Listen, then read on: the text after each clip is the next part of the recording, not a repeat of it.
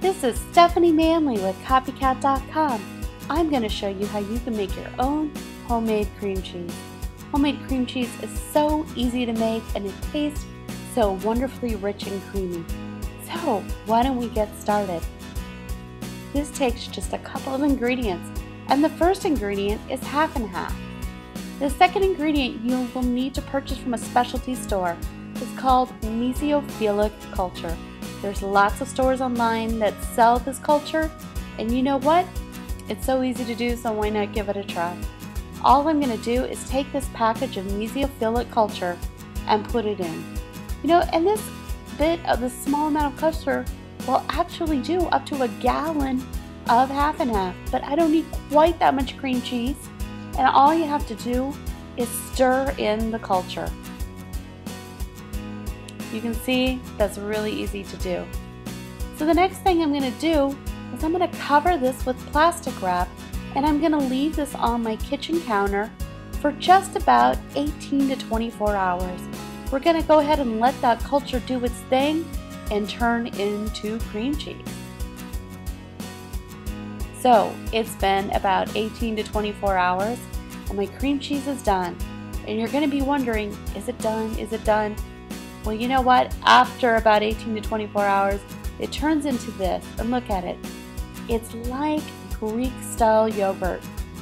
But you know what? It's not cream cheese just yet. We need to drain the whey out of the cream cheese. So I am going to use a stainless steel pot and some butter cloth.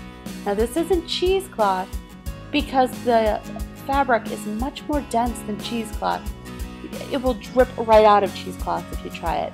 So try some butter cloth, or you may want to try a flour sack towel. You can see this one that I have right here. I think this would work well.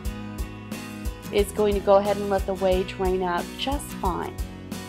So I need to go ahead and secure my butter cloth into the loops of my pan. If you don't do this, it'll slide immediately into the pan, which is no big deal, but you're not going to drain that whey out to make it nice and thick. And I want to leave a little pocket in here.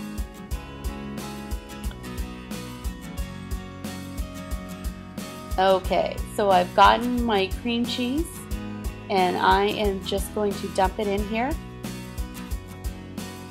And then I'm going to reposition my towel or my butter cloth here and let that whey drain right out. Now it's going to take about, I don't know, 3 or 4 hours before it's done. And then you know what? You can put it into an airtight container and you have homemade cream cheese. For more great recipes, come to Copycat.com.